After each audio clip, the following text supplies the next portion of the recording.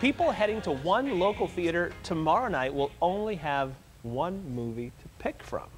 That's because the Rock Church has bought every single seat in all 19 of its auditoriums. So joining us this morning, tell us a little bit about what's going on, Senior Pastor Miles McPherson. Miles, good morning and good to see you. Nice to see you. Hey, before we do this, congratulations on baby coming, huh? Hey, grandson, not my son. Yeah. My wife's like, no more babies. It's my grandson, little Miles, is coming. No, little Miles. Well, congratulations. Your world is about to get rocked. You don't look like a grandfather. Hey, I'm going to be cool, Grandpa. I'm Look going to at wear you. this kid out. Wow, that is fantastic. Okay, tell us a little bit about this. Like, seriously, you rented out a whole movie theater, every seat? The Son of God movie's coming out. This is the first movie on Jesus' life in a long time, probably 10 years. And so we got 19 screens. I think one's an IMAX, so the movie wasn't made in that format. We have 19 screens. We have a sponsor, John Doring and Compassion International and the church. We're working together. We're giving out all the tickets. We have one screen that's all deaf. It's going to be 175 deaf people. Wow. Another screen's all Spanish. The movie was translated in Spanish, so it's going to be a great showing, a great diverse group of people watching the movie. I want to take a little look, can we, and see what this is, and then we'll talk more about it and like how people can come. Let's watch. Which is easier, to say his sins are forgiven, or say get up and walk? I've had reports of a young prophet of Nazareth. It's rumored he works miracles. They all do. Blessed are the pure in heart, for they shall see God. Pray to him, and he will listen. 5,000 came to see him. 5,000. If you hunger for righteousness, you will be filled through me. Have you seen it? Have you gotten a sneak peek of this? I saw the whole film. What did you think, and what do you think, how do you think audiences are going to react to this? I think they're going to love it. Yeah. You know, when you read the Bible, a lot of times people read it and it's 2,000 years ago, and did this really happen? But to see the miracles really happen, to see the empty tomb, which is really the big deal. A lot of people can walk around and teach about God and talk about God. When they do miracles that defy logic and science, and when they rise from the dead and the tomb is empty, you can go, today, he's not there. Right. And people have been looking for him for 2,000 years. That sets him apart from every other religious leader. So to see that on film and be reminded this is true, it kind of blows your mind. Speaking of the setting apart, I mean, there have been dozens and dozens, maybe even hundreds of movies about Jesus, the story of God. What makes this different than the ones that maybe we've seen in the past before, now that you watched it?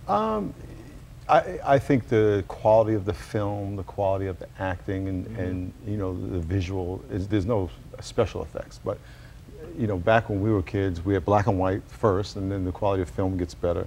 And I just think they put it together better. I think Mark and Roman did a great job of depicting his life and the emotion and the drama behind the scenes of what he was going through, because you get to see his critics and the people behind the scenes scheming to get him. Yeah. Little did they know they were playing into God's ultimate plan that he would die anyway.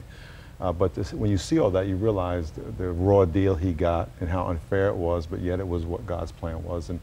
And it's going to be encouraging for people who are going through hard times, because you're going to see you've never gone through the hard times he's been through. You know, to have a government come against you and your disciples deny you, you get crucified, you've never done anything wrong in your whole life. And you know, a lot of times when we have bad things happen to us, we feel like, man, God, why are you doing this to me? And he says, no, look at my son. Then come to me and complain. But I'm going to take care of you. He rose from the dead. Yeah. You know, if you go to Jerusalem today, the tomb is empty. So you can't, how do you explain that? Right. And especially when they put guards, you know, their Navy SEALs, their special forces in front of the tomb, and yet he's gone. So something miraculous did happen, and you can't deny that. You have to really take that into consideration. You mentioned you talked to Mark Burnett and Roma Downey, who are behind this film. The encouragement for them to do this, they've done similar projects in the past on the same subject. So what drove them to do this film? Well, they believe in Jesus Christ, and this is the most important story in the world. And what better way to spend your money and your expertise and your time than to give the world the message. I mean, this is what I try to do every week. Yeah. They're reaching hundreds of millions of people with the same message, and it's credit to them, and they're really good people, really down-to-earth people. You know, you mentioned it's been about 10 years. Temptation of the Christ was this movie from 10, 11, however many years ago. This thing came with a bunch of controversy, and everybody was up in arms. This one doesn't have that.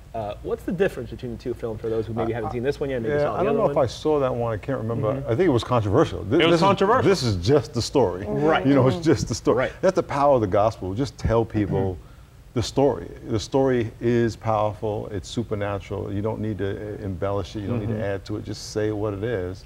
And this is just a pure, simple story of Jesus' life. Okay, so let's say somebody wants to watch it. Where is it happening? How do you have to pay for it? Well, Thursday we bought the theater. We've given out vouchers. It's packed. Okay. We have people call. We have literally had people calling every 10 minutes, coming to our office, church, calling the office, asking for tickets. We don't have any more. Friday, it's open to everybody. It's all over the country, and it's going to be all over the country in all states. So it's just a movie. It's going to it's 3,000 theaters, I believe, it's coming out on. Wow. I believe. It's wide release, yeah. It's So the wide people, release. so you bought the tickets and then you just handed them out to people from the church, or who got Both. these tickets? Both. We Yeah? handed out to the church, and then we handed out to people in the community. It's an early release Thursday, and so they go out and spread the word. And there are churches all over the country doing the same thing. Same They're thing, buying buy out. screens or theaters. It's going to be an experience, isn't it? It's going to be exciting. Everybody yeah. at the same time watching. And not only that, in this theater, Yeah. after the movie's over, I'm going to be on the screen sharing a gospel message in all 19 screens. So I get to be on the big screen. Whoa! Awesome. Giant, your head's going to be like a huge head. My head's going to be on big. the IMAX screen, can you believe that, Miles? Well, not on the IMAX, but my head's going to be like this big. I will truly have a big head after that. Well, thank you for being here and My pleasure. sharing this. Congratulations again on the baby. Thank you. You too. The grandson. Well, we call it the baby. I know, but you know. The grandson. Your world wanna is get him in about to trouble get with his wife. rocked in a good way. Like the coolest grandfather in the world. Imagine. I know. This guy's your grandfather? What? You don't even look like a grandfather? Thanks, Miles. You're welcome. Appreciate it as always. Chrissy? He's doing something right. All right, guys, stay.